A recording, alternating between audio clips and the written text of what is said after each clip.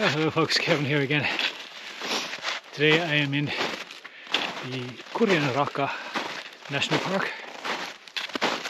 It's a very large, flat and mostly marshy or swampy area that's very popular with tourists for doing day hikes and also longer hikes.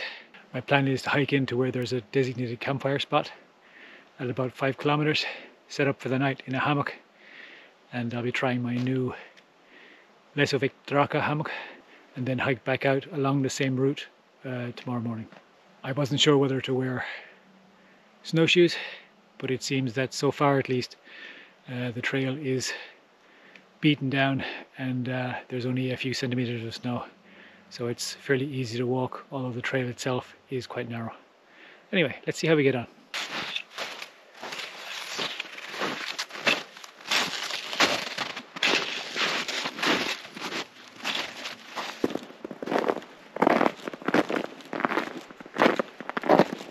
I've been following some tracks that may or may not be wolf, but it's possible that it's just a dog.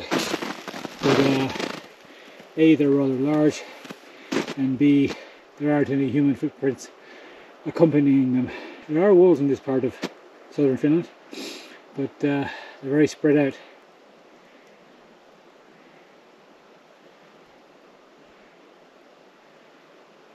Compared to my last overnight camp, which had temperatures down into the high teens, almost -20.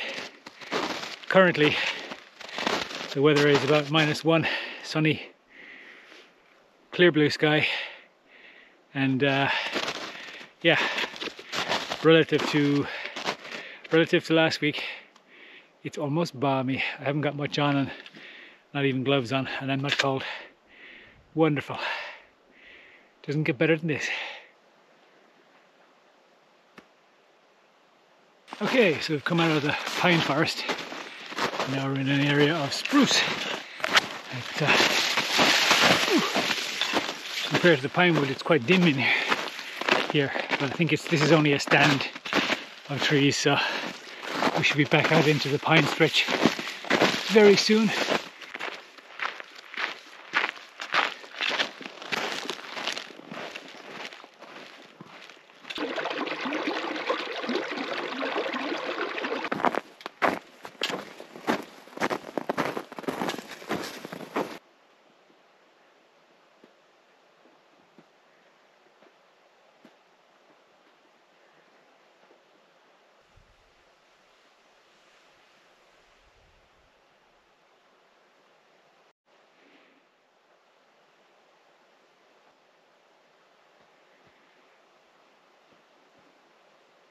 Okay, so I made it to Takaniitunvuori fire pit, and yeah, it's just that, a fire pit with some benches around it. There's a sign saying that there's wood available, but it's 100 meters away further. First order of business is to set up the hammock, and then I'm going to put the Trangia on, make a hot drink and have a small snack, and then I'll go and get some wood and make a small fire.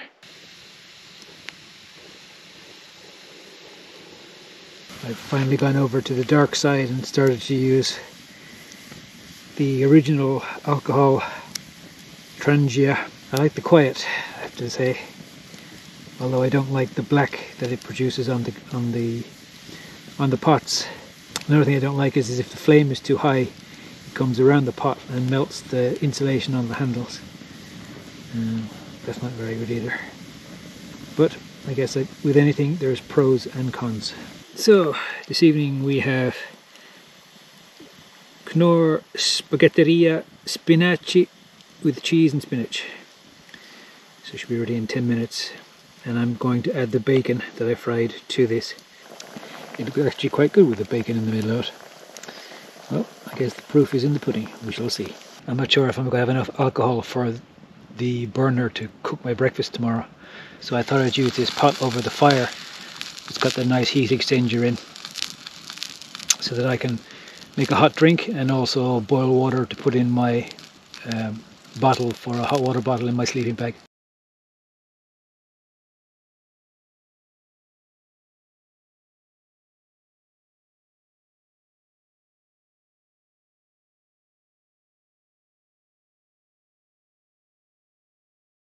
Good morning, folks. Now I'm going to have a little bit of breakfast. I've got porridge and I've got some fried rashers or bacon. I'm going to wash it down with some nice coffee that I did in a filter. I slept quite well. Wasn't cold at all. In fact, I had to take some clothes off at some stage because I was too warm. So I'm very happy with that. The highlight of the night was that around 11:30 last night there were wolves howling. It's the first time I've ever heard wolves howling in the wild, and I have to admit it scared me. It makes the hair stand on the back of your neck, and I started to wonder if my hammock setup would give me any sort of protection if I was surrounded by a pack of wolves. Probably not. But of course then I remembered that wolves very, very rarely attack people in Finland, and so I was probably quite safe. I'm going to get some breakfast in, and then I'll come back and give you the grand tour of my hammock setup.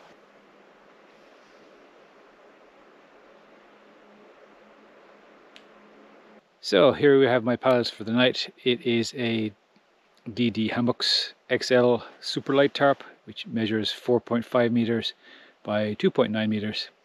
And as you can see, it has this sort of boat shape.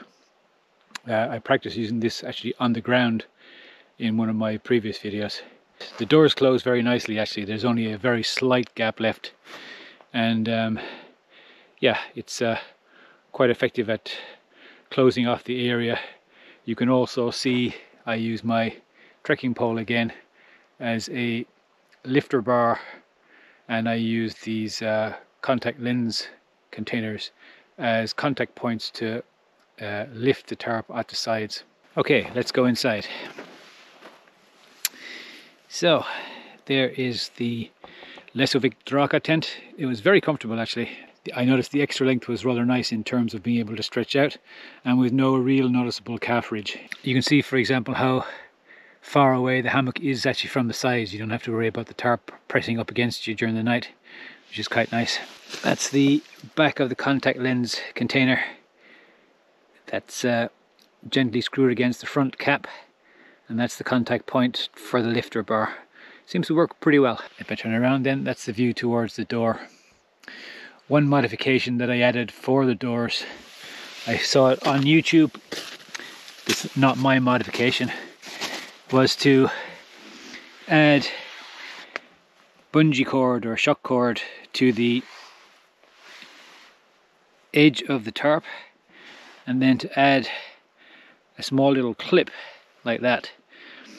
I have to admit they maybe are a little bit small. With cold hands they're a little bit difficult to operate. This clips into a corresponding clip, which I've used some nylon string to attach to the loop on the opposite side. It simply clips in like that, and then I do the same on the other side, and this yeah, gives me this boat formation with these nice closed doors. This allows the doors to overlap quite nicely. One extra bonus of this clip system is that the front doors and the back doors can be attached to each other. Say if you want to open out your tarp for maximum view outside, so rather than having them flapping down, they can be attached like so, and then the front and back doors can be folded back out of the way quite neatly. So I hope you'll forgive my rather MacGyverish looking attempts with knots here. I'm going to order some more 2mm or 2.5mm shock cord and redo this so that it looks a lot neater. So this is just a test. So last night for insulation we had DD Hammocks under blanket on the outside, and then inside that, as before, we have a Bushman Glow -12 rated. The DD Hammocks is a synthetic fill, the Glow is down. Then inside the hammock I have a 1/4 inch foam mat which I laid on. And then to keep me warm, the good old Thermarest Polar Ranger And yeah, it certainly did its job, because as I said, I had to open the zips to vent quite a bit. One definite plus is the gear organizer. I can keep my phone in there, my glasses, my toiletries, and then it was easy to get stuff in and out. And then when I didn't want it anymore, I could just basically tuck it away and it stayed away from dangling in my face.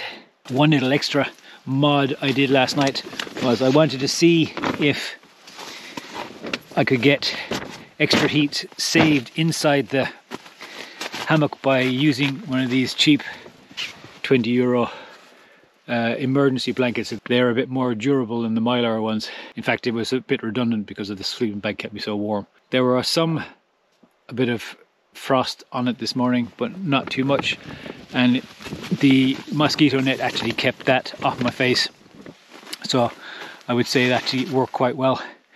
So yeah, all in all, I'm very happy with my Lesovik Draka.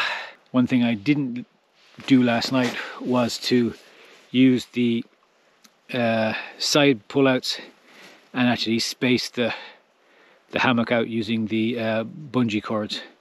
I'm not sure if it actually needed it or not, because I had loads of space in the hammock itself. So we're on the way again. There were some people came to light a fire and make some hot food, fried grilled sausages, etc. So I didn't want to film while they were there and disturb them. The people were locals, and they said that there is a wolf pack around here of about 10 individuals. But he said that I was very lucky to hear them howling, and he asked if I'd seen any, and I said no. And he said that in all the years he's been living around here, he's only seen wolves on 2 occasions, and that from a distance.